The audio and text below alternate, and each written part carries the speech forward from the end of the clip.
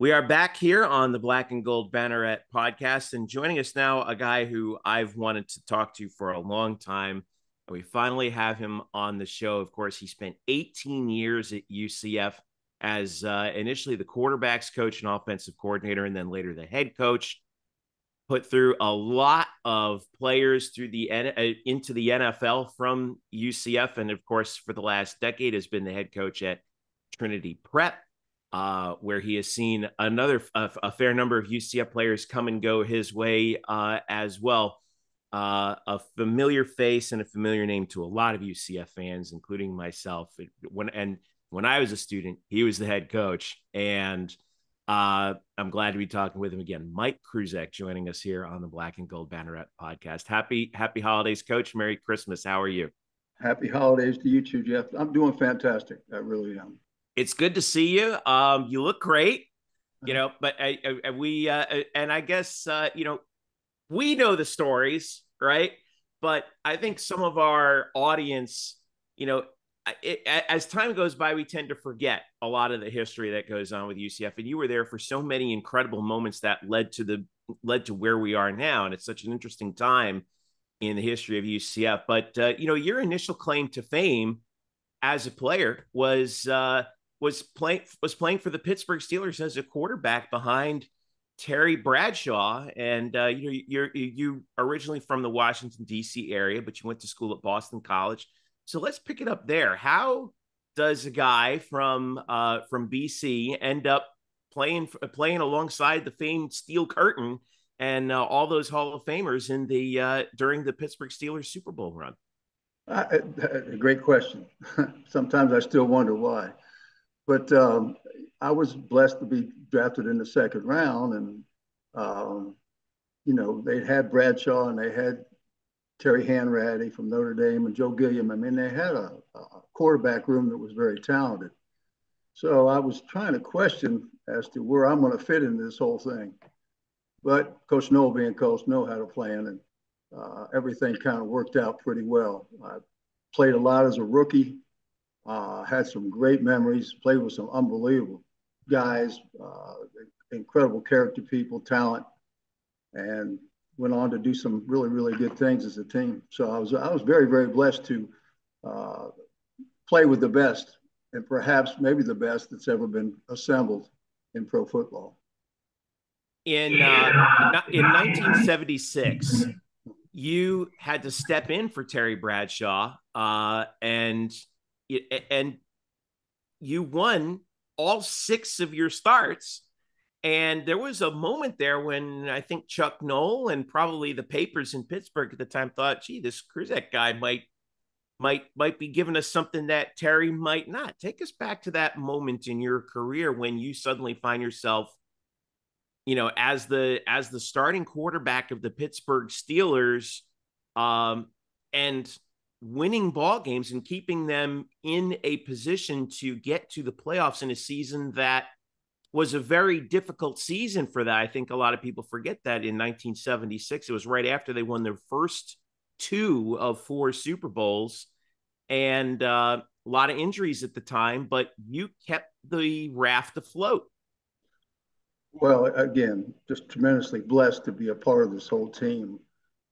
It was the 5th game of the year. We were playing Cleveland, who's our arch rival, I'll put it that way, up in Cleveland. And I hadn't played a snap up until that point.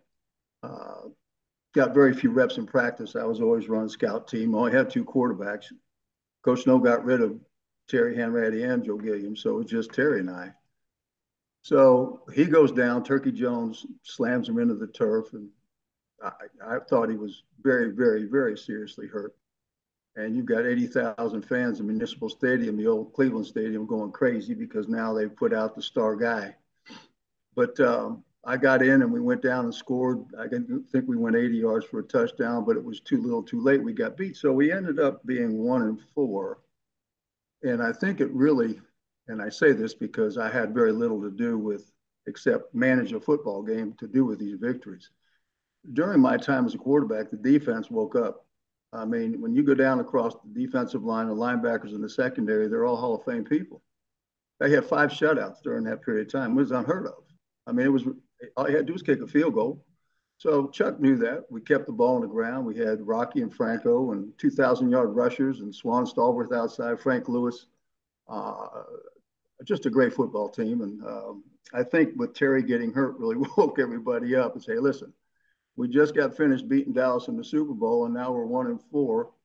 We got to do something down this stretch, and we did. So it was great to be a part of that whole thing. Probably the biggest memories of my life come from that season, along with being a part of the Super Bowl team and the experience, the winning the game. After being in the Super Bowl. There's a lot of mystique that still surrounds that team and those Pittsburgh teams to this day, winning 4 Super Bowls in 6 years. But when you think of your personal interactions with guys like Lynn Swann, John Stallworth, Franco Harris, Rocky Bleier, guys on the defense like Mean Joe Green, Mel Blount, and L.C. Greenwood, what are some of the things that you recall the most about, just being in the locker room with those guys who folks like us lionize for their achievements on the field? Well, first of all, they were tremendously supportive, when I had to step in and play.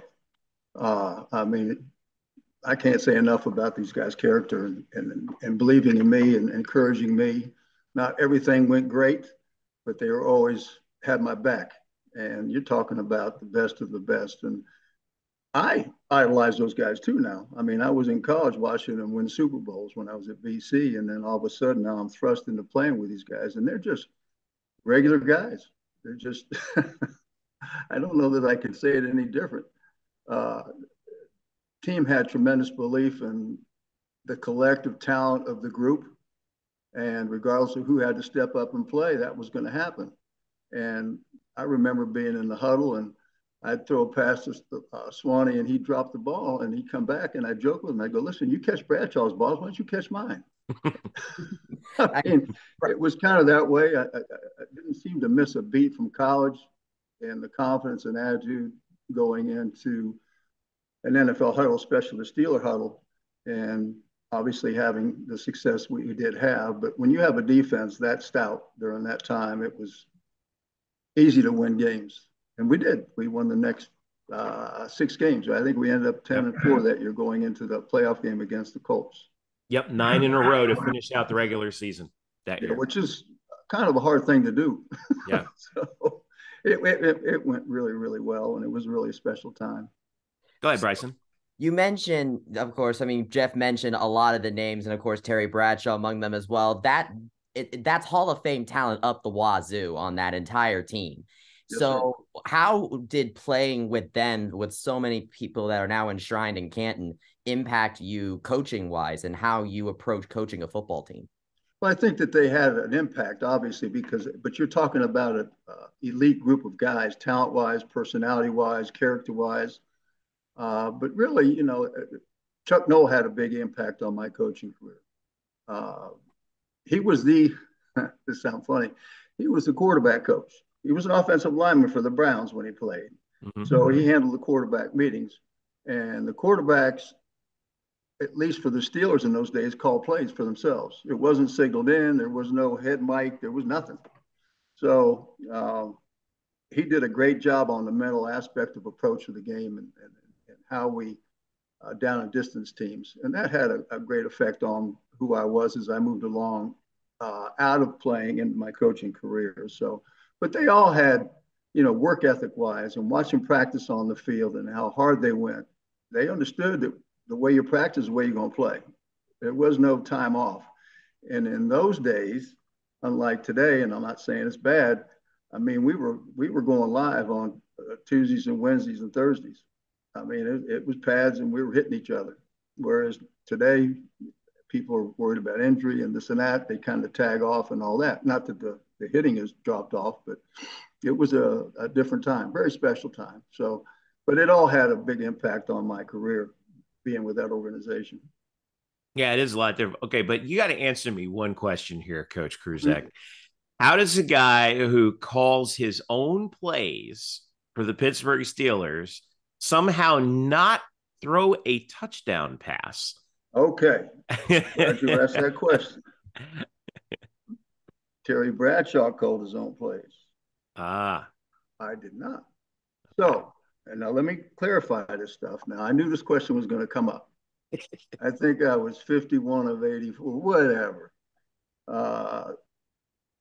I had more pass completions stopped on the 1 yard line than you can believe in. I was going to say, because I looked on YouTube and I found some highlights with John Facenda narrating them and all from NFL films. And there must have been 3 or 4 of them where Stallworth got pulled down at the 1 or something. I'm like, how did they not get in? This is unbelievable.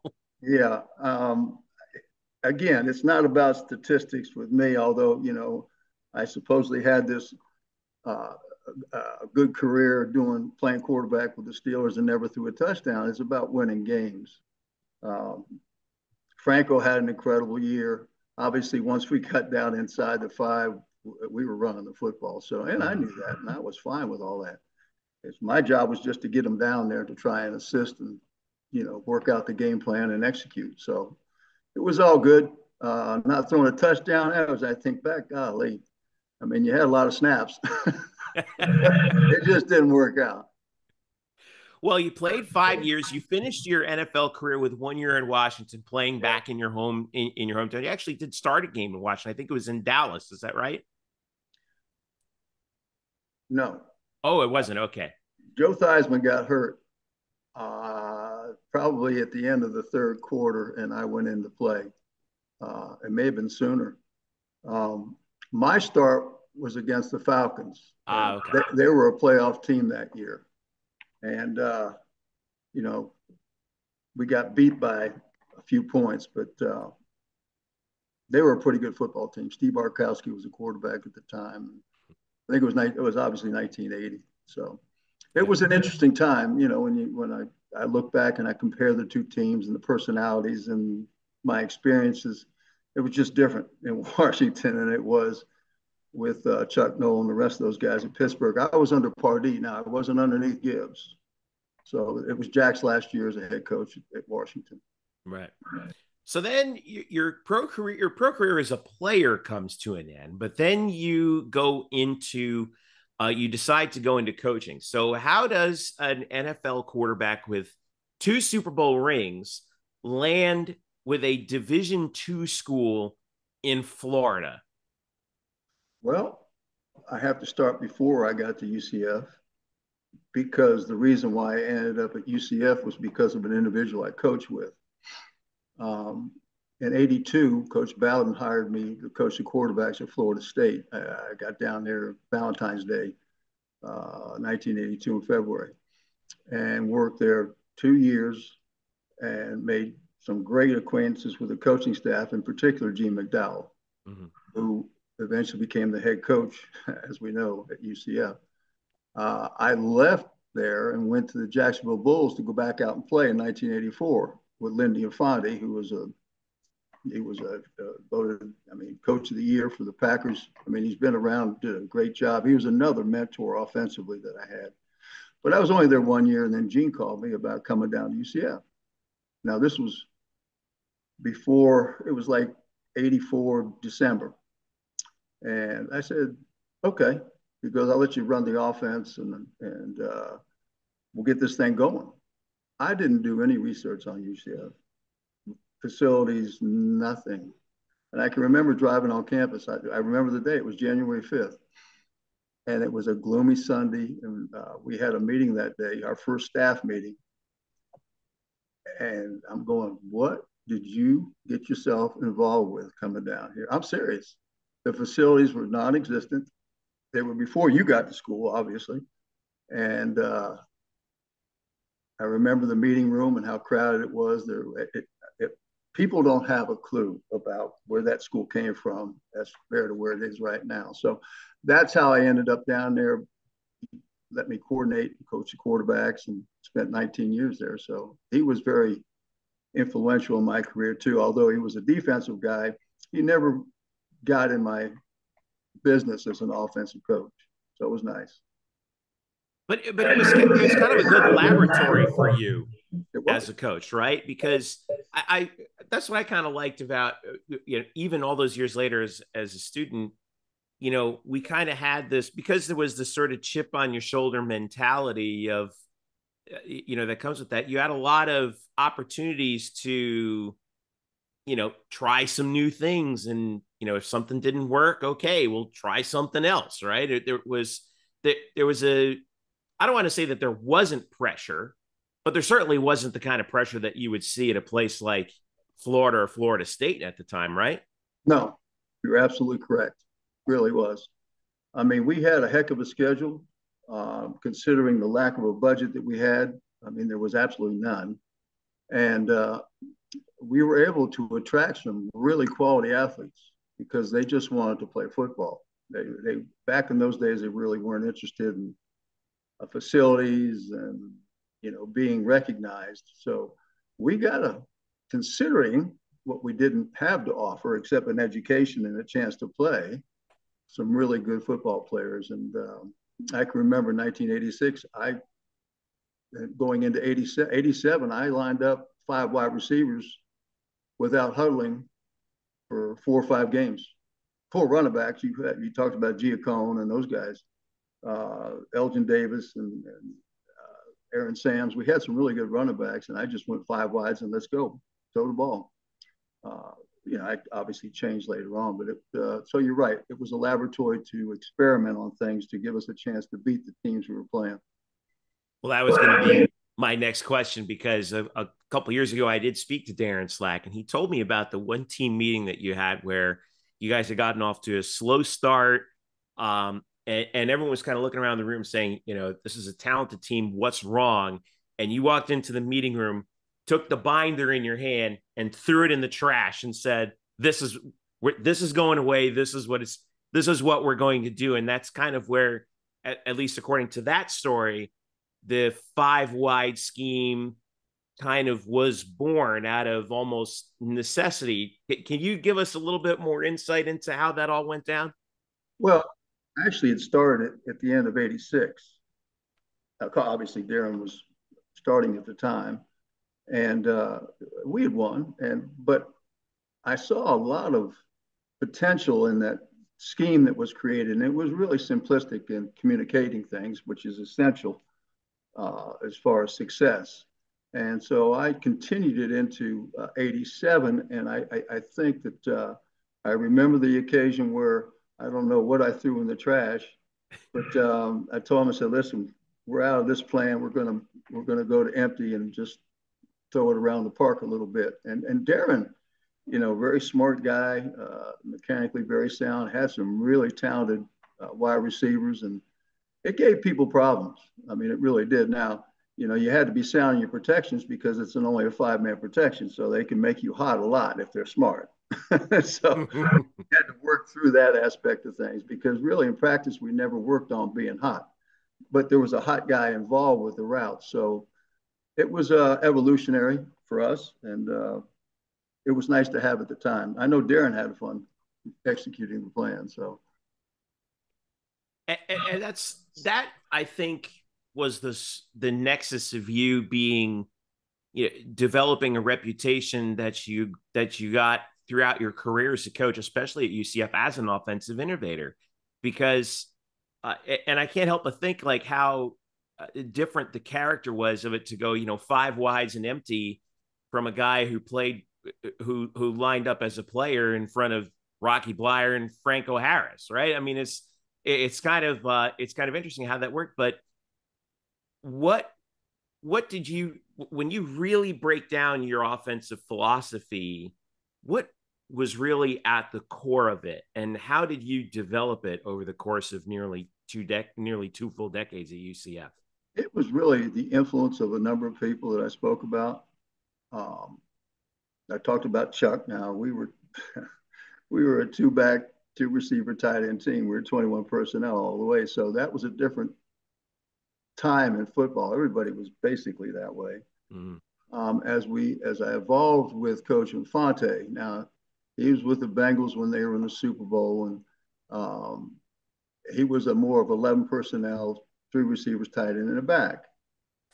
Now, we never went to empty. However, my knowledge expanded by being around him and how he called things and how he communicated things and how he coached it.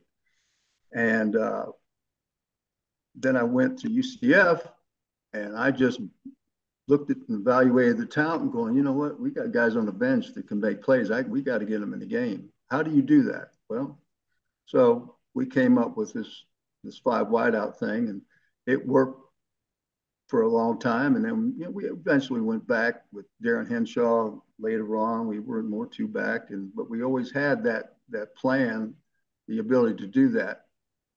So it's I don't know that anybody specifically had an influence on doing it, but I know that Coach Noel, Coach Infani, Coach Bowden was a 2 back guy too now when we were there.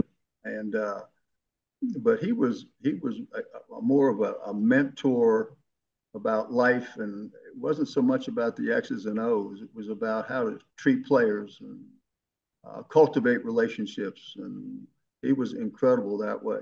So it's again, I was tremendously blessed to be around some really great guys that helped form who I am, and it worked out. Another one of those guys, I'm sure, helped form who you were as a coach was your boss, Gene McDowell, at the time. We lost Gene last January. January of 2021. What did Gene mean to you? Well, first of all, we were very competitive with each other. When I was there, I was a big weightlifter, but I was an extremely talented racquetball player. And he thought he was a good racquetball player. And so we would play 3 days a week in the off season. And I don't think he ever beat me, but he would get so mad. So this carried on going into UCF. So he had a vision for this program that I bought into when I got on campus, because I saw what he went through and the sacrifices he made. He allowed me to be me and not try and handcuff what we did, which I've always been tremendously thankful for and appreciative of. But he is, and I'll say it on this air, he's Mr. UCF. I know there's been a lot of people do some things, but when a guy takes $1 salary for the entire year because there's no money in the budget, you've got coaches working for Burger King receipts to get a Whopper. I mean, it was amazing how he was able to hold that thing together and then raise money to try and, sustain the program as it moved along. So his work ethic and is willing to sacrifice a lot really helped mold me. So through the 80s, you guys moved up from D2 to 1AA, now FCS, had incredible success there, building up to that win at Youngstown State over Jim Tressel, I believe, was the head coach at the time. He was. And it's still one of the most dramatic victories, I think, in UCF history that is easily forgotten because it was in like the before times. It was 1990. Oh, yeah. But tell us about that victory over Youngstown State in that cold weather. Franco Grilla makes the field goal to win it at the end, but it was your guys' offense that kind of controlled the game and put UCF in a position to win that game. You know what's funny? We went up there. They take the 16 top teams in the playoffs. They were 1, we were 16. And nobody expected us, especially with the weather being so frigid, for us to win. And all I did was run the ball. And I kept hearing, because I'm up in the box, you're going to have to throw the ball. You're going to have to throw the ball. No. We maintained possession of the ball by running it, a little bit of play action, quick game stuff. And one of the most memorable games I've ever been associated with, because nobody gave us any chance to win the game.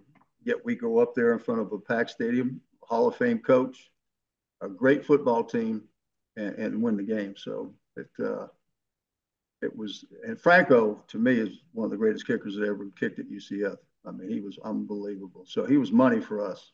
We got he was clutch. He was very, very clutch.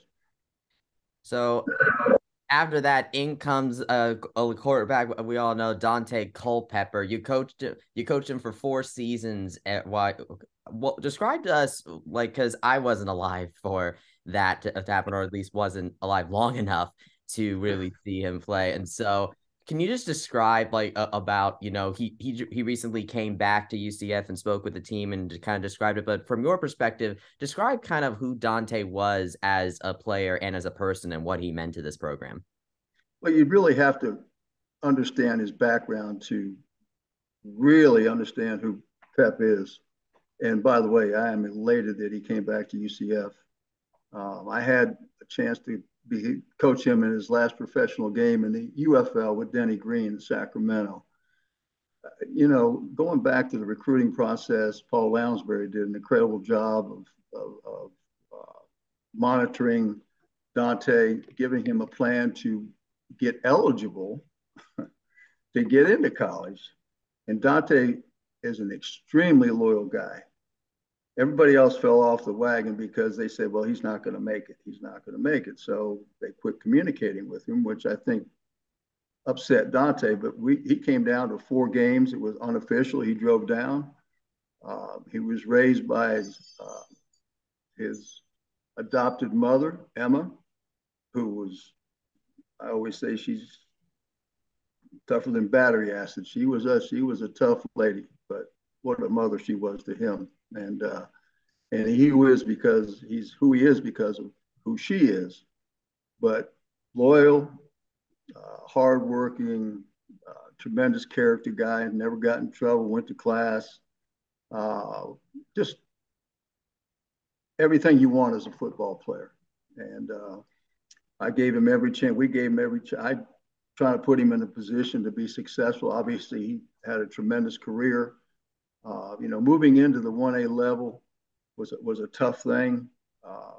FBS level that Jeff talked about when we got there, we're playing some pretty good football teams, but the games were always competitive because of his athletic ability, and everybody raised their playing level simply because of who he was. Great guy. You never know he played football. Just a tremendous athlete. But the greatest thing about Pep was his confidence. There wasn't a thing you could say to him that he said, I can do that. I can do that. I can remember at practice one day, he's a freshman, and obviously he's starting, and we had backups in practice, and he's standing next to me and goes, Coach, I can do a backflip. Now, we're in full equipment. I said, Pep, you probably can, but don't do it. I turn around, I look, and the feeder, his head's at the ground, and the feet are going over the top. Standing backflip, full equipment. I got tons of stories about telling him he can't do it. Well, guess what? Yeah, he can. So that's the way he approached life and the game, and obviously had a tremendous career. And I'll say this, if he hadn't tore his knee up when he was at Minnesota, he may have gone down as one of the best ever played the game. It just never recovered for him. So yeah. The thing I'm most proud of him is he's come back to UCF. He got away from there for a long, long time. So he's a big face of that program, regardless of what anybody says. Yeah, I still think that's true. We here at UCF, it's his place is secure. It's funny you mentioned that one story about the backflip, because I actually had a buddy of mine in the radio business, actually way back in the day, told me a good story about him that I think you'll appreciate. When he was a student at UCF, he took a team sports survey class, I think. It might have been taught by Torchy back in the day. Yeah, but he said every class they would play a different sport, right? So it'll be flag football one day, it'll be softball another, whatever. He said there was no sport Daunte wasn't good at, because we would go out there play soccer. On this one particular day, he would be flipping the ball back and forth between his feet, dribbling the soccer ball like he was Cristiano Ronaldo, like weaving in and out of traffic. We go play golf. He would drive the ball 300 yards. We almost talk about Daunte like he was Bo Jackson, that documentary about Bo, where they talk about all these crazy stories about him, like how incredible of a figure he was. And I think Daunte was sort of was the same way. in a way. He was our Bo Jackson. Yeah. He really was. And we were at a time where we really needed somebody. To get him was huge for this program as far as pushing it along and the success it had going into where it is right now. So it was an honor to coach him. It really was. Just a great, great, great guy, as you know. Yeah. His final season, 1998, 9-2, and barely miss out on a bowl game as a 1A independent at the time, which, everyone likes to talk about how many bowl games there are. There weren't that many back then. And you guys came so painfully close to going to, I believe, the Hawaii Bowl at the time. Tell us about that season and the run that you guys went on, and how close it came. Like, what were the dominoes that fell that kept you guys out of, grabbing that brass ring for the first time? Well, that season will live in my memory for forever.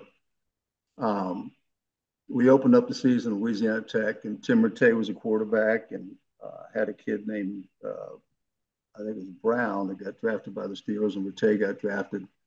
They had a tremendous year in '97, so we opened up out there, and this is my first game that happens to be on the road. Mm-hmm. We end up winning 64-30, and Pep throws 4 touchdowns. I mean, he's just, and I knew I never went into a game not knowing that we couldn't win the game. In the 4 years he was there, that'll say enough. It's all about the quarterback. Then we play Purdue up there, and Joe Tiller was the head coach at the time. And I remember talking to him before the game. He goes, "Hey, coach, I'll trade you my team for yours." I go, "Coach, I think I'm going to hold on to my guys." Well, Drew Brees was his quarterback at the time. So we're playing in the game. We are up and down the field. We turned the ball over 3 times inside their 5-yard line. The only time I ever got upset at Daunte, it was 4th down and 2 feet on the goal line, and I had a quarterback sneak call. Now, I always gave him the freedom to check. I should have gone, no check, no check. He checks to a pass, incomplete. They take the ball, so we don't score. We get down there again. He throws a pass that goes through Charles Lee's hands. He's picked off on the 8 yards in the end zone, and they run it back for a touchdown. It was a ridiculous game. And we had more yards than they had, but they beat us up substantially. After that, we went on this run, and we had a chance, and we gave this away against Auburn. Yeah. And if we win the game, we don't go to Hawaii. We go to freaking the Liberty Bowl against Tulane, who's undefeated. Yeah, Sean King. Yep. So we go in the game, and it really is on me. Daunte had only thrown 3 interceptions up to that point. Now, mind you, this is the 9th or 10th game of the year, and he throws 4 interceptions. Defense, I'd hired Chiswick that year as a defensive coordinator. Was lights out against that team. They couldn't move the ball an inch. And and we had things open. It just, for some reason, we missed it. I should have run the ball more. But we're up 6-3 in the 4th quarter. They get a holding call on 3rd down and 10, right? Mm-hmm. They're in their territory. Time's running down. I decline the penalty, make it 4th and 10. Coach Chiz comes with a corner blitz, a cat, with the linebacker that side. We don't fit it out, and he hits the hot. So he throws a 5-yard hitch. Our safety misses, and he goes 60 yards for a touchdown. Yeah. We get the ball back with a minute something, and we're not able to drive down. So we lose 10-6. Unheard of. And that game will always be in my mind too, because then there won't be any noise about, well, they didn't go to bowl game until this year and that year. You can say what you want.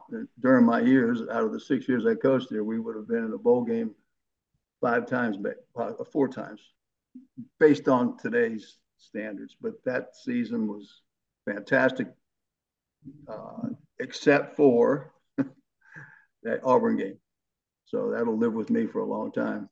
It was the first year of the BCS, if I'm not mistaken. It was. And the way it worked out, Kansas, I think it was Miami, was playing UCLA in the Orange Bowl in a game that was delayed because of a hurricane. They were supposed to play it in September. Right. It got moved back.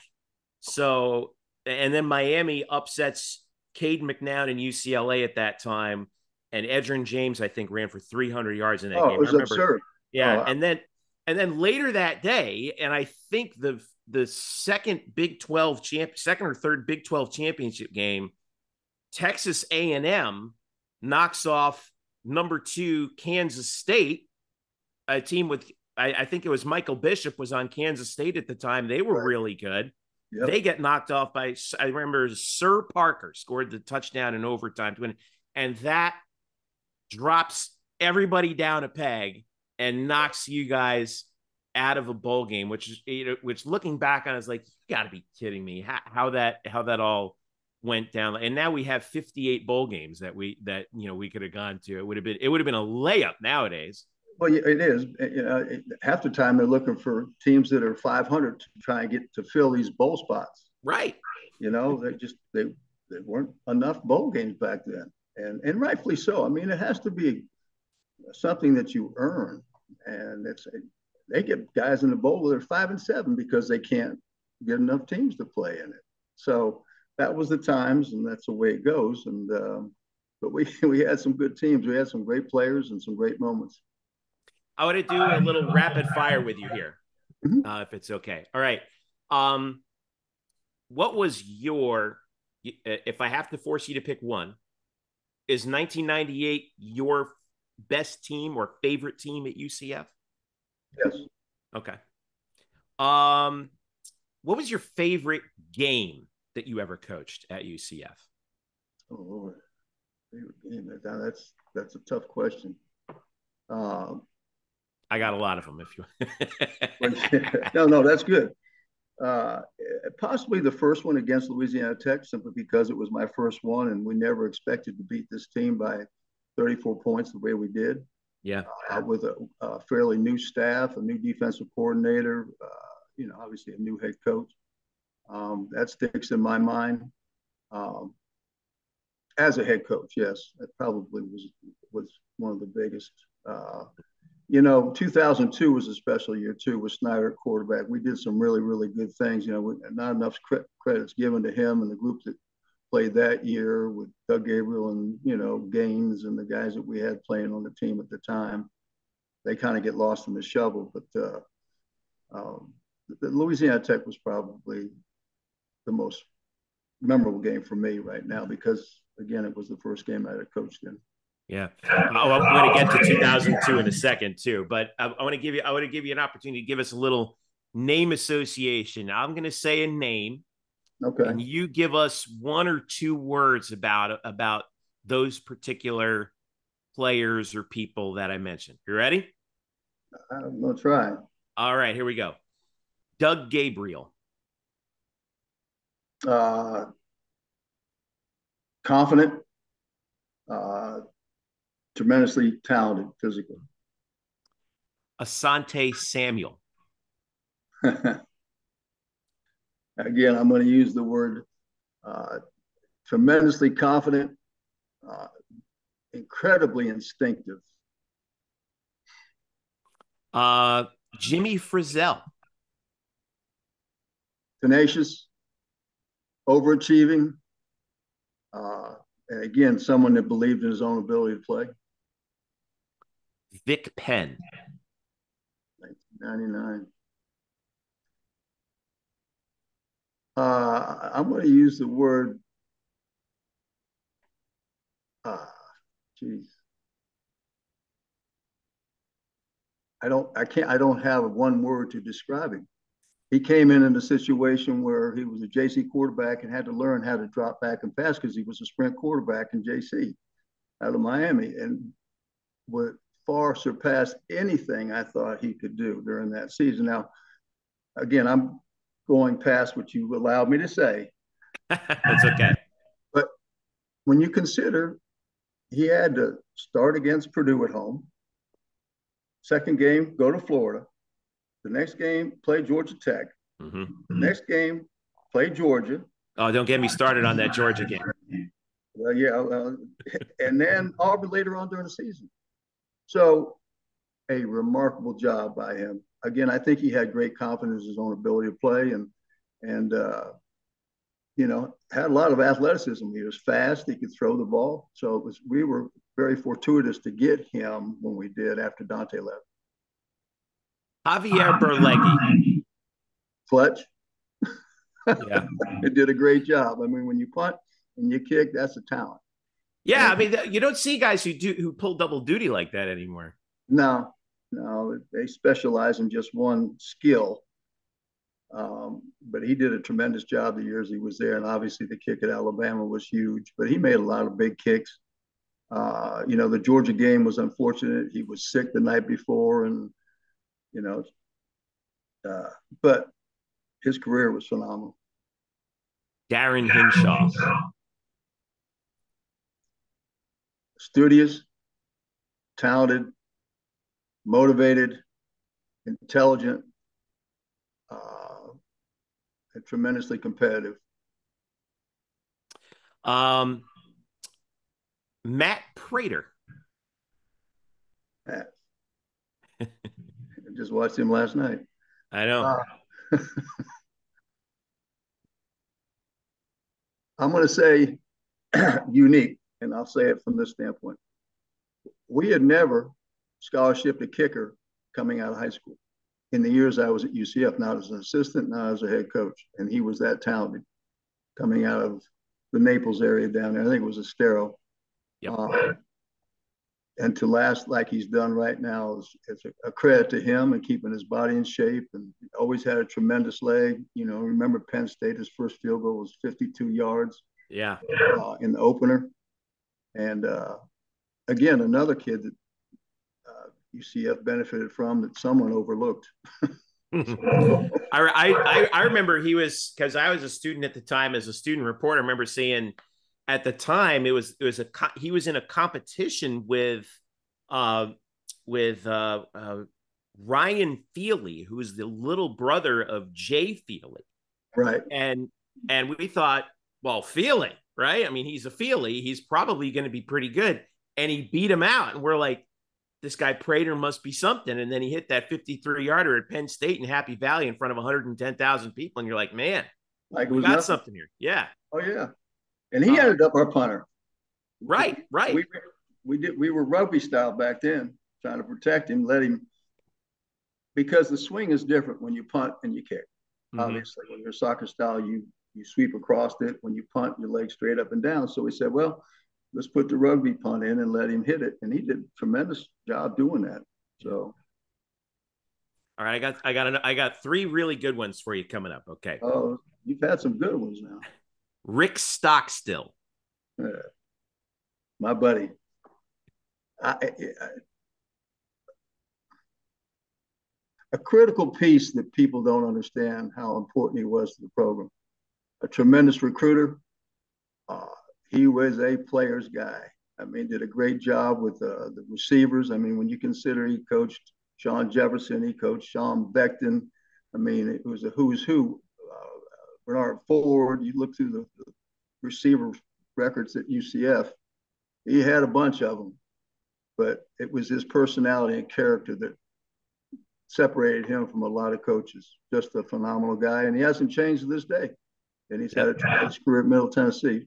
Stay in touch with him quite often. So, yeah, he's been the head coach at Middle Tennessee since 2006, still going. Have you ever talked to him? I haven't. He's on my list. He's on my list of guys to talk to. But you need to call him. I got to get him. He'll tell you about the times back when we started. He was on the staff when we came to UCF in 2005. Gene hired all the young guys from Florida State, right, that wanted to coach. Yep. Gene knew that he didn't have to pay him a lot of money. But he'll tell you some stories that'll be hysterical. You mentioned a couple of those wide receivers you were talking about. Sean Jefferson. There you go. Extremely proud of Sean. I mean, here's another kid that was extremely athletically talented, incredibly confident in his ability to do things, and just came up big in games. You see him in Hard Knocks. You watch him on the sideline with the Cardinals. You know about his son. That's who Sean was. And he didn't have the easiest upbringing either. So he overcame a lot to get to where he's at. And that's a credit to him and his belief in his ability and God that, you know, things will work out. So it was great to have Sean. I could tell you stories, but I can't say it. Sean Becton. He was Mr. Consistent. He did everything well. He could catch, run, throw, punt, return. I mean, he did everything. Smart, intelligent, diligent, hardworking, great work ethic. Always in class. Never had to worry about it. Great guy. All right, I got two more, and these are good ones. And you mentioned him earlier. Ryan Schneider. Very, very confident. Played with a chip on his shoulder because no one recruited him. And he was a 7A player of the year. I forget what A it was, but he was a player of the year in Plantation. Yep, Plantation. And I couldn't believe we got him as late as we got him. Productive, smart. I think his biggest quality is just toughness. He was a tough cookie, man. He was off the charts tough. I mean, he took some vicious hits and get right back up. He'd be looking through his ear hole. Are you all right? Oh, yeah, I'm fine.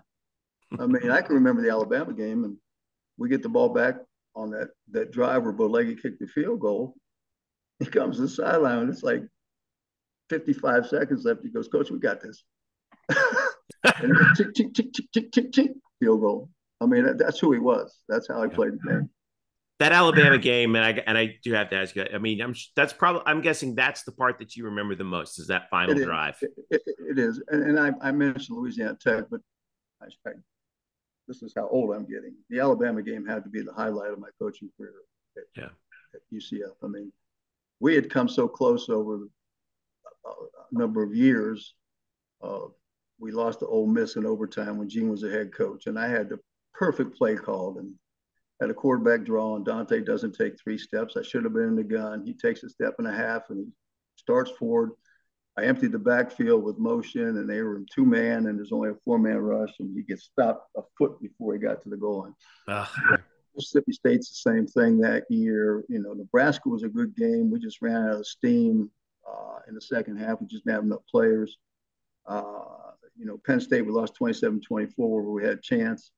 And then obviously the Auburn game, the Georgia game, and the one you don't think about is Georgia Tech. Right.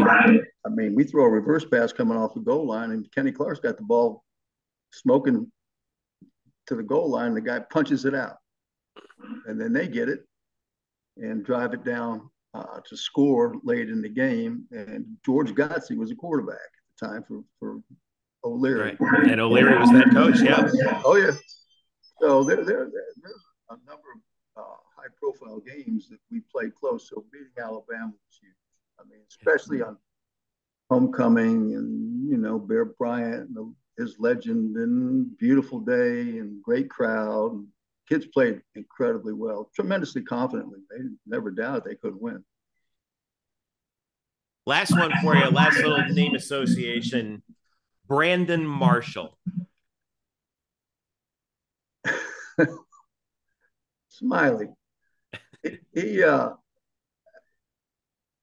and again, I'm going to talk longer than you want. That's okay. We recruited Brandon. He was a single wing quarterback at Lake Howell.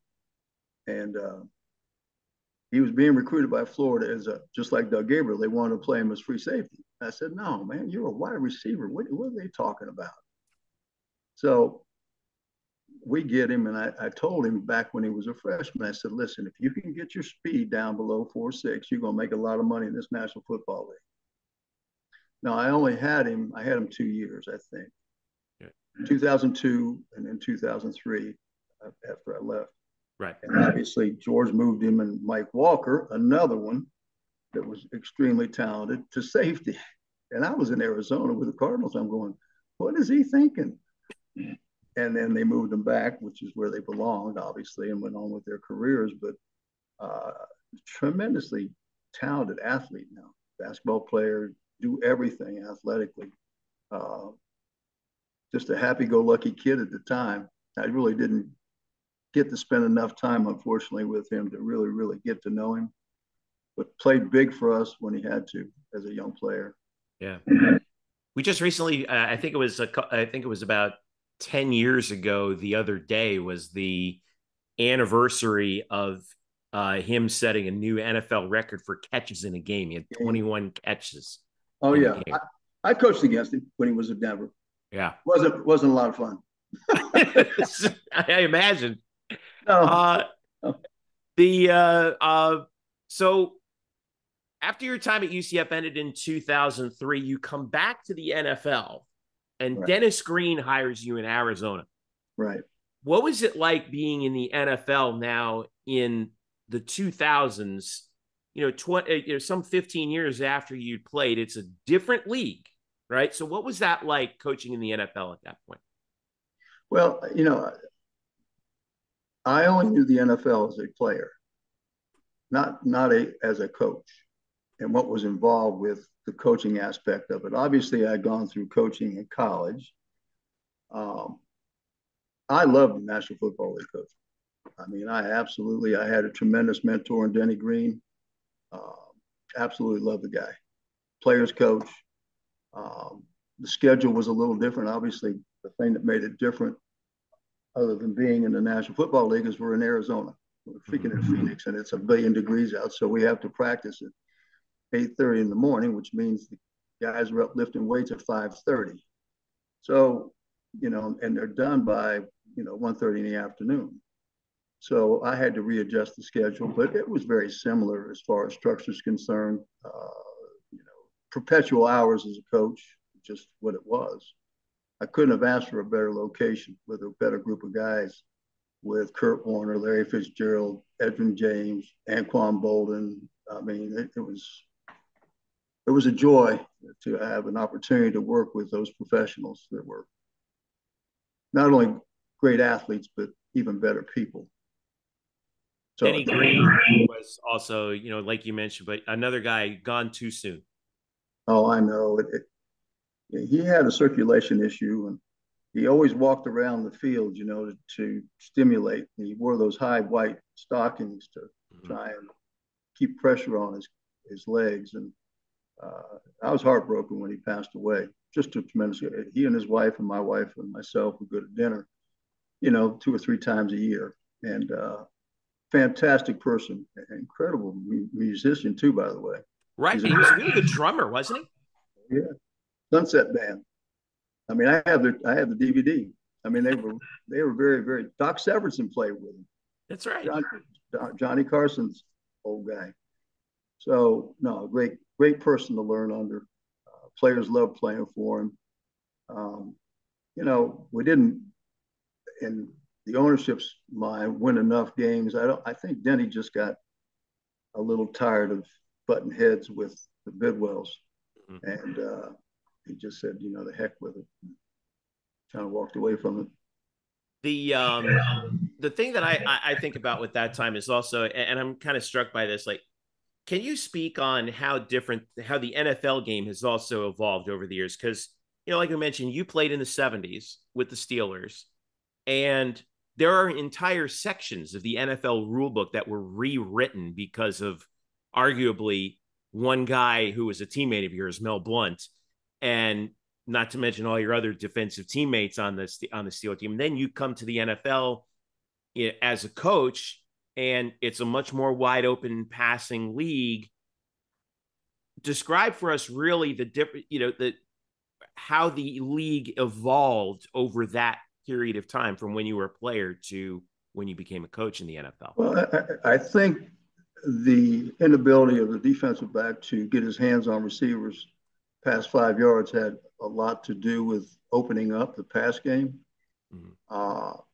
But the game changed so much more than just that aspect of things. The NFL Players Association got heavily involved with how you structure practice, how much hitting you can do, how many days in pads you can have them in. Off-season training was limited. Now there is none, hardly. Back in the day, our guys were in starting in March, and they were there the whole year, off-season lifting. Now, So there's a lot more control by the Players Association on what can be done and what can't be done. They've cut the preseason down to 3 games. 3 games. It's something that I had agreed with, to add another game during the season. That means something, because that 4th game was nothing. I mean, guys weren't playing anyway. Right. It was the same way when I played. Our last preseason game, the year we beat Dallas, was against Dallas, down in Dallas, and they beat us 30-0. I got knocked out on the last play of the game in the end zone. So it was just, they've done some really good things to eliminate injury, and it's all predicated on guys staying healthy. I think that they do a remarkable job now of monitoring the hitting. The game is still a heavy contact sport, obviously, and but they don't work on that skill.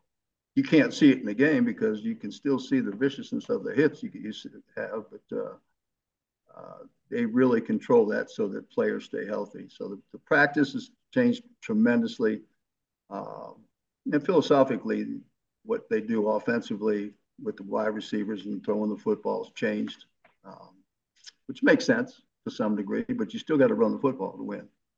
Cut and dry. You can't just drop and throw. It doesn't work. So, and the other issue is the hitting aspect. You talked about my teammates. I played with Mike Webster. Yeah. What happened to him had a dramatic effect on what's going on with young football. No doubt. Parents aren't, they're a little shaken up about all that, about the head injuries and whatnot. But Mike is a unique. He played 17 years. He led with his head every play, So it was just a tremendous guy too. Mike was quiet and tremendously talented guy. He helped Bradshaw call plays. So. Yeah, it's interesting you mentioned that, because and we'll get more to your experience at Trinity in a little bit, but you deal with that now as a coach, talking with. I imagine you must have a lot of conversations with parents saying, look, I maybe my kid is talented, but I'm concerned about head injuries. How do you approach that? Well, it's a difficult subject to try and convince parents that the game has changed. Tackling has changed. It's more of a rugby tackle now if you've watched the game. Mm-hmm. The head is not involved with it. Does the head get involved at times? Yeah. Does your head hit the ground, which causes concussion? Yes. And yes, we do have this constant conversation with parents that are very concerned about their children, their sons, getting concussions. But again, Mike and Dewerson and Sayal and the guys that were in the movie were mm-hmm. Unique, exceptional athletes that, it's especially Mike. Yeah. I had just seen him prior to this happening. About 6 months, we had a reunion, and before he passed away. So it's a tough thing for us to overcome, because training is a little different in public schools. The motivation for kids are a little bit different now. You know, Right. it's not like they need football to get out of the environment they're in. Our kids are a little bit different culturally, so we're up and down with things and always trying to. We got kids walking the hallway that can play. It's just trying to convince them and the parents that they need to play this game because it's more unique than any other sport that they can play. And I honestly feel that. And I'm sure that there's some kids who come to you and they're like, Coach, I would love to play for you, except, you know, X, Y, and Z. Or, and I think this is, I'm interested in how you deal with it as a coach, like with the players that you have, because, you know, I'm sure you've come across many instances where you see a kid take a shot and he wants, and he comes to you and he's like, Coach, I'm fine. I'll get back in. And you have to be the one to say, no, there's something wrong. And I think you need to get checked out. Come on out. And that's a hard balance to strike, I would imagine, as a coach, because, you know, you're trying to balance the ability to win the game, obviously, with keeping your players safe and healthy. The number one responsibility I have is keeping players safe. It's not about wins and losses, especially in high school level. You know, the NFL make a big to do with that, obviously, and that's well documented about getting back to Mike Webster in the days in the NFL and said, well, there's no concussions. Well, that's not true. So we're very, very, very cautious about hits. Have a great trainer. And there are signs, you know, after a hit, because we keep an eye on the young man. If he's not on the ground and he gets up and he seems like he's just a little bit disoriented, then we'll sub him and get him off the field. And I am absolutely 100% behind whatever decision's made because I ultimately make the decision, but the trainer's the one that says he can't go back out there. So we've been good with that and been very fortunate with it, but it is a subject that everybody has to, you know, be a part of if you're a responsibility. My big thing is we don't hit during practice. Well, that's good and bad because the only time they hit's in the game. Right. So that doesn't work out too well. So they do learn in training camp, but after that, it's kind of, you know, thud and touch and all that kind of stuff till the bullets are live on Friday night. A little different than when it was at UCF or whatever. You know, we had a lot of numbers then. I don't have a lot of numbers over Trinity, so Right. a little different. That's a good point. All right, so I want to go back to when your time in the NFL came to a conclusion, but you still kept on coaching for a couple years. You worked with Matt Ryan, who went to your alma mater, Boston College. I did. And also Brady Quinn, who went to your alma mater's rival, Notre Dame, of course. Right. And you kind of, you know, dove in as sort of like a quarterback guru for those two guys. What was that like? It was a lot of fun. It was in Scottsdale, and it was an agent that I had played football with, Tommy Condon. Mm-hmm. I played with him at BC, who was representing both of those guys at the time, and he had called me, and both unique guys, different in a lot of ways, but nonetheless dedicated to becoming the best they could be. And we worked 4 days a week, probably 5 hours a day. It was a combination of watching film, talking about schematics and terminologies that they may learn, and then working those on the field. So it was great working with Matt and Brady at the time. So Matt's had a tremendous career. Brady's didn't last quite as long. Brady was a big weight guy. He was slapped together. And I'm not saying Matt didn't train, but he was just a different body type, you know. But I had a lot of fun with those guys. They were great to be around. And then the receivers that were a part of the IMG group over there were really good too. So that was nice. I enjoyed my time in Phoenix. I really did. You talk about Matt Ryan in particular. I had the good fortune of covering the one game that he won at Clemson with a Oh, late yes. touchdown pass. I'm sure you recall seeing that. Mm-hmm. And I was on the sideline working for a TV station in that area at the time, and thinking, "Oh boy, this guy's as advertised. He's gonna be around a while." Oh yeah, very, very, very talented guy, and he has been around. You know, he's having a tough year this year. I kind of wish he had stayed in Atlanta, or guys that establish a relationship with the team and their legacy with a team. I've always had an issue about why would you leave? Montana did it with San Francisco, went to Kansas City. That worked out okay.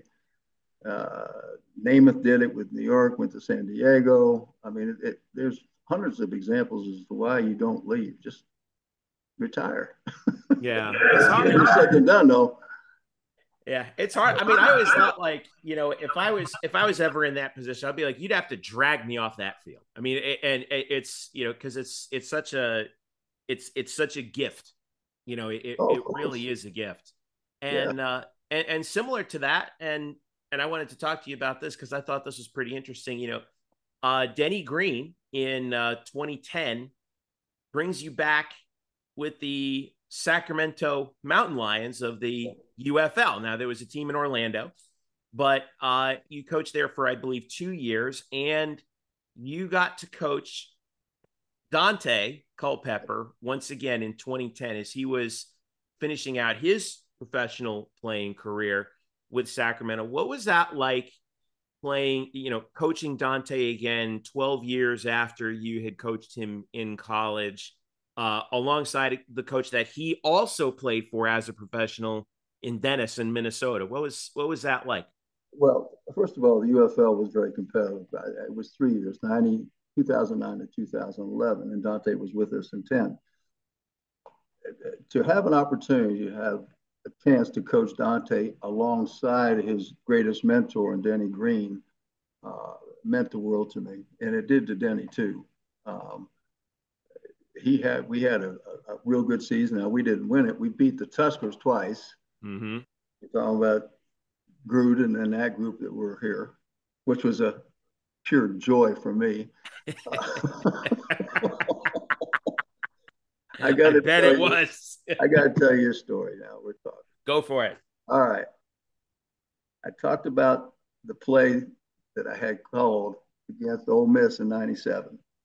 It was a quarterback draw, right? Yep, 3-step quarterback draw. Yeah, I should have had him in the gun, but we were more into the center than in the gun then. Came up short. We got the same situation in the Citrus Bowl against the Tuskers, and it's 4th down. He comes to the sideline with Denny sitting next to me. He goes, "Coach, run the bleeping quarterback draw." And I looked at him, I go, "Really?" He called and scored a touchdown. We won. Was he like, "I'm taking 3 steps this time"? Yeah, he was in the gun. No, he wasn't under the center. They had no chance at all. So it was kind of ironic that we were in the same situation, obviously at a different time, with Coach Green and myself, and we're both standing there. Although Denny probably didn't understand the me laughing and asking him, "Are you kidding?" He was right on the money with it, though. So. I always have a soft spot for developmental leagues like the UFL was, and like we've seen in recent years with the AAF and with the XFL and with the rejoinder of the USFL.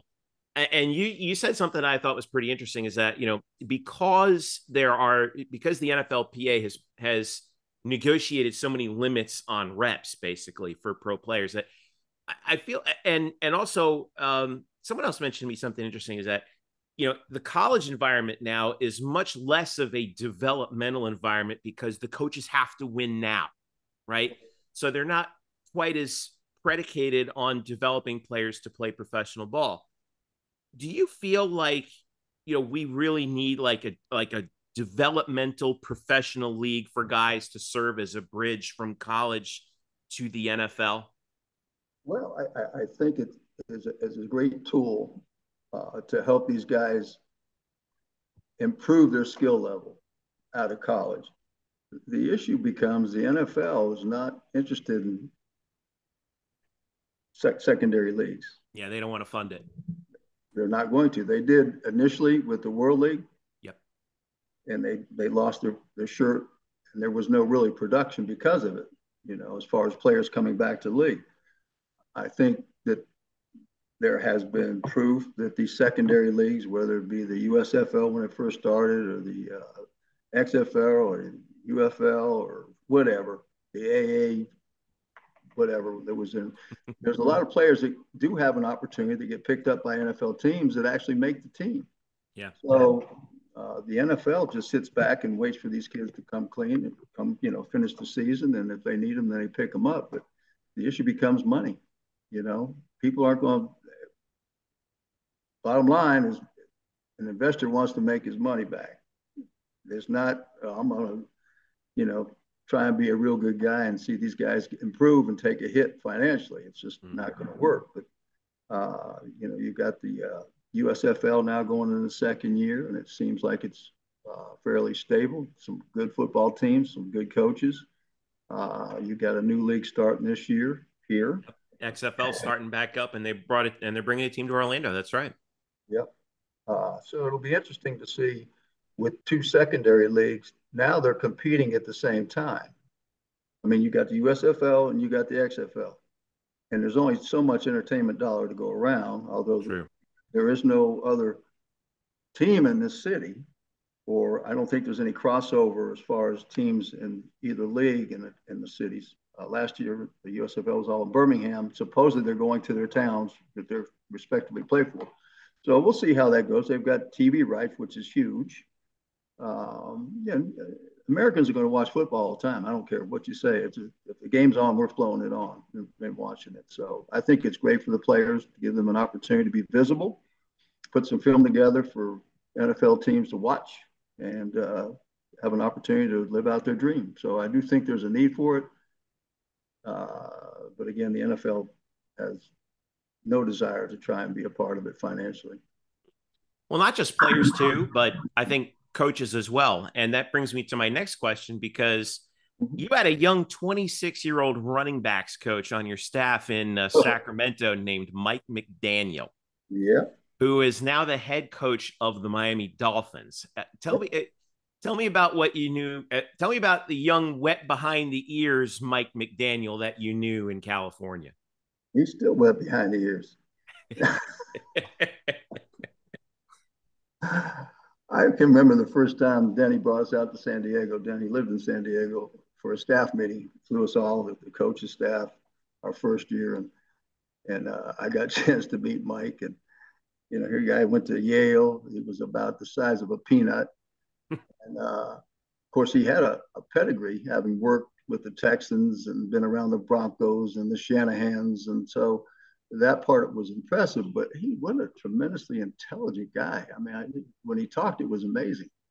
And he knew his stuff about football for being such a young coach. He was really, really good. He coached the running backs for us and left going into my third year to go back to Washington with Kyle, with his father.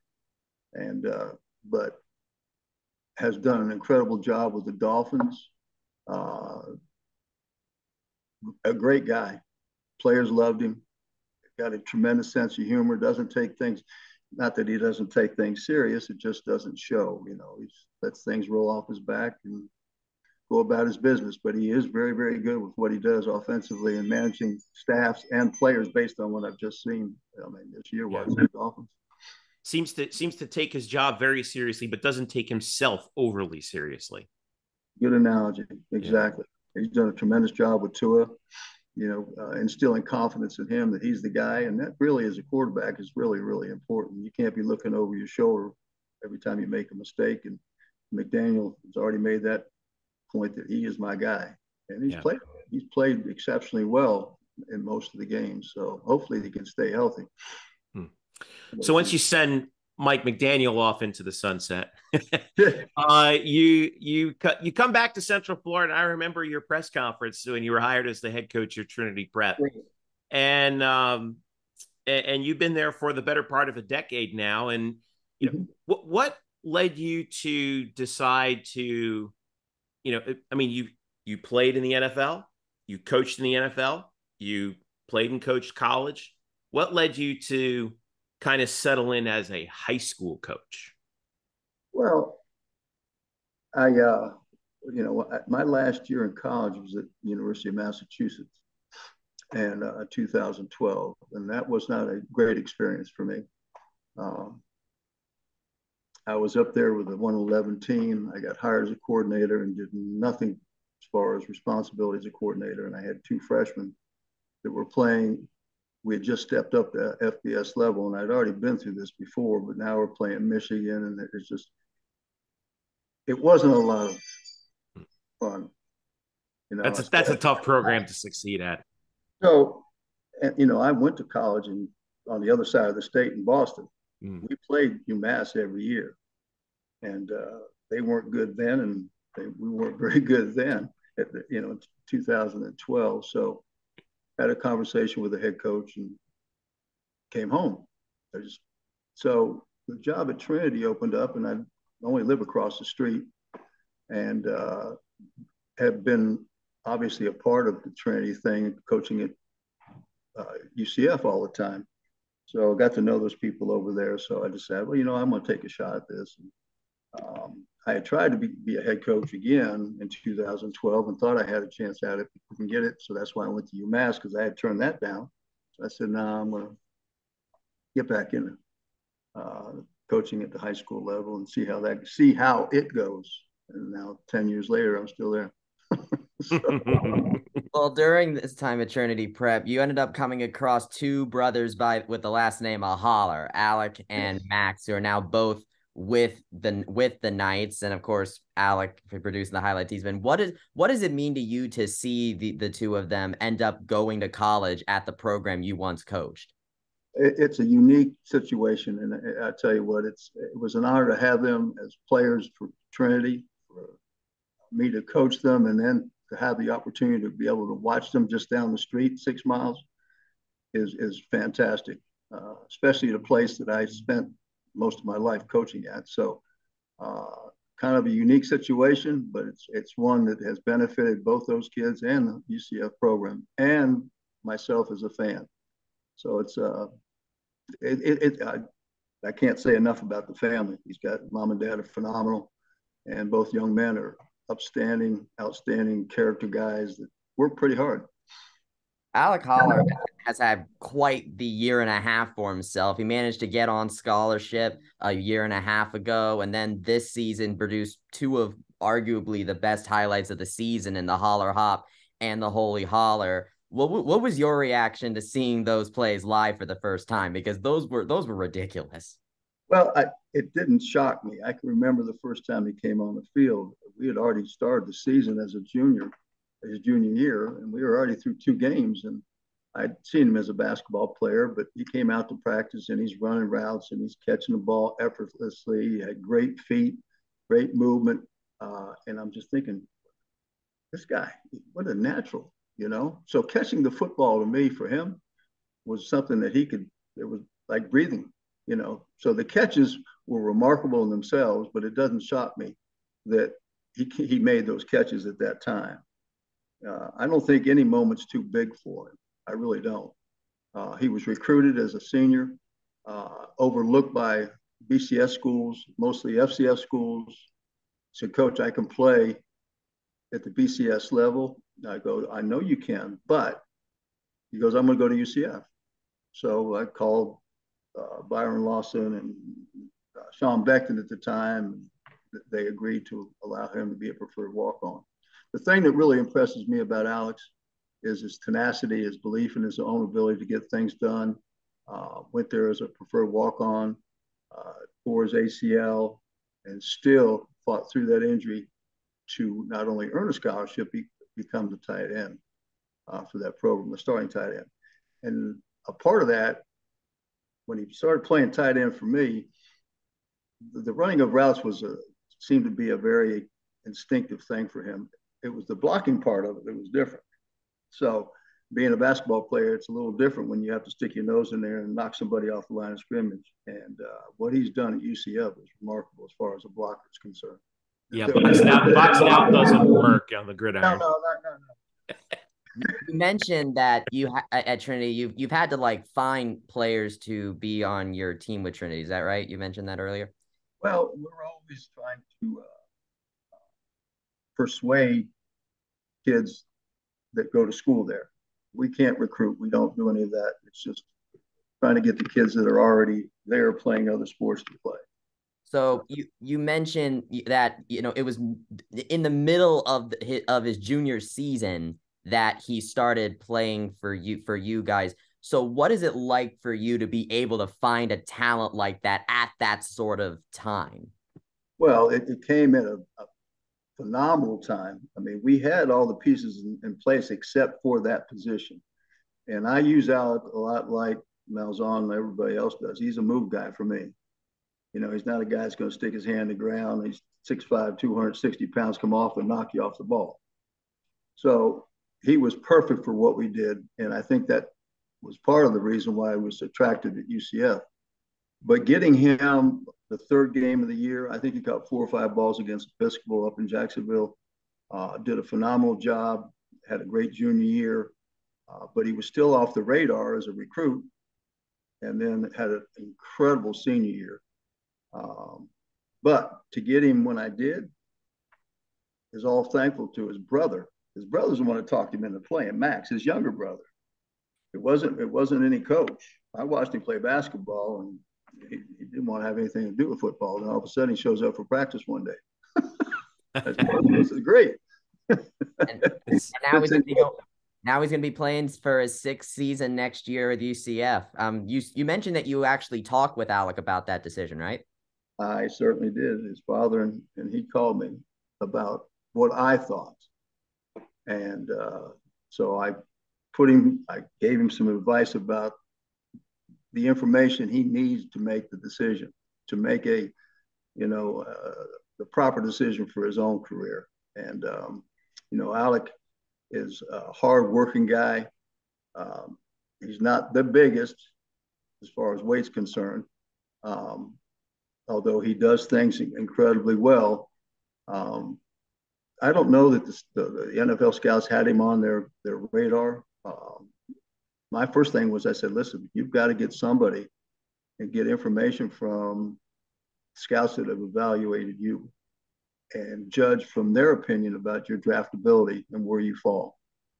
And he did that and got the information. He shared it with me. I talked to his father about it, and he made the right choice, without a doubt, for himself and for UCF. I think that he'll have an opportunity to go in the National Football League and do very, very well. Whether it's a move tight end, special teams guy, he'll have an opportunity to live out his dream.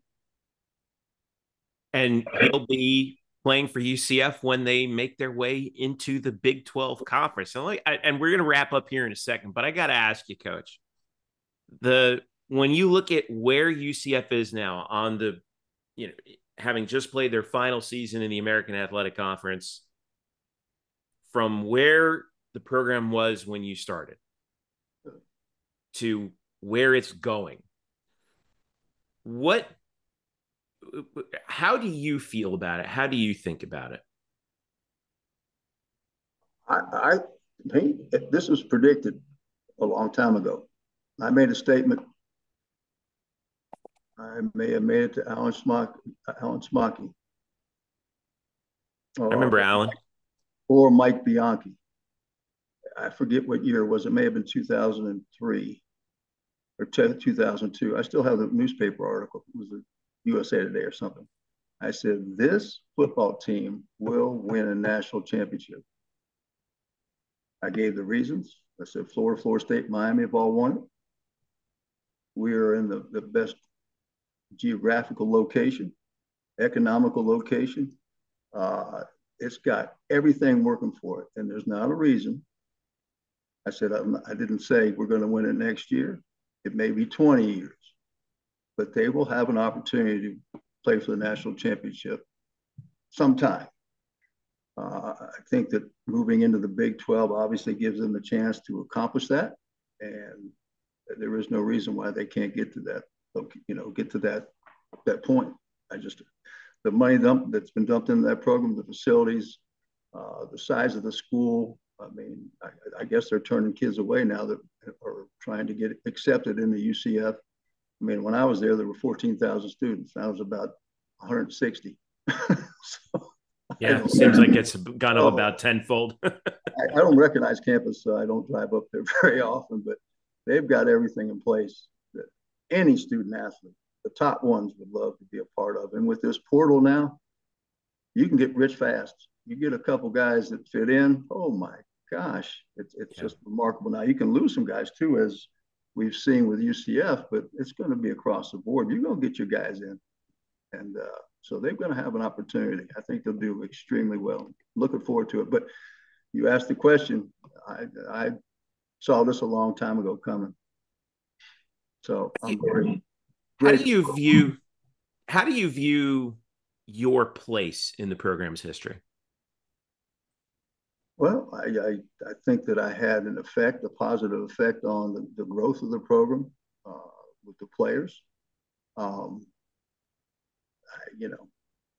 I was blessed by the Lord to have a chance to be there that long and work with a great group of coaches, men, and coach some incredible young student athletes. So I think that I have gratification in knowing that I was a part of the building the program with a group of guys that probably don't get the credit for it. Like you said, it's a younger generation now that's involved with UCF that doesn't really understand the past, or maybe not embrace it as much. But when you've seen things through my eyes from when it first started up in '85, when I got there, obviously Don Jonas did a remarkable job with not having a whole lot when he started that program as the first coach. And all those guys prior to me getting there had a part of it. But that program's where it's at because of the guys' sacrifice that they made to make something that was nothing special. Yeah. And it's remarkable when you think about the only school in what will be eventually the Power Five that has played football at every level of the NCAA, Division III, II, 1AA, FCS, FBS, and now heading into a Power Five conference. And Coach, I can speak certainly personally, and I know I speak for a lot of people that I am thankful for the role that you played in developing UCF into what it is, and also in developing people like me, because I was a young Cubs student reporter, showing up to press conferences when you were a head coach and asking stupid questions.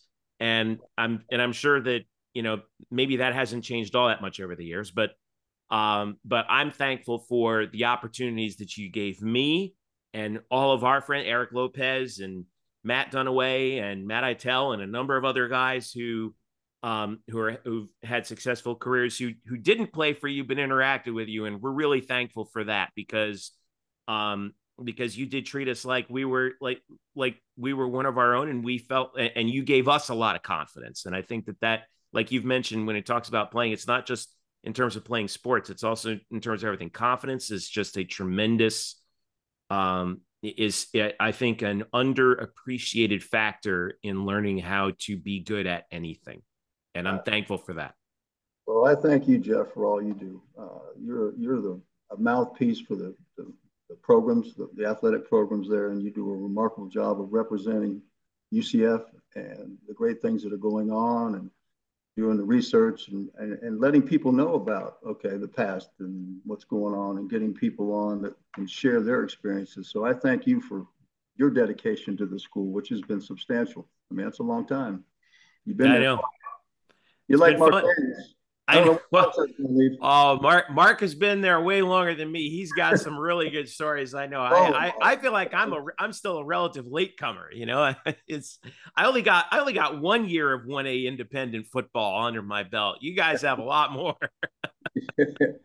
He's a great person. Another one that is special. But you're in that same category, and representing UCF is a big deal and doing it in a positive way. And I know as you move down the road in the Big 12, you guys are going to have a blast. I think it'll be something special. Well, we're looking forward to it, Coach. Thank you so much. That means a lot to hear from you. And hey, when are we going to get you out to another game here? How often do you come out? Well, I was talking to Bryson this week a little bit.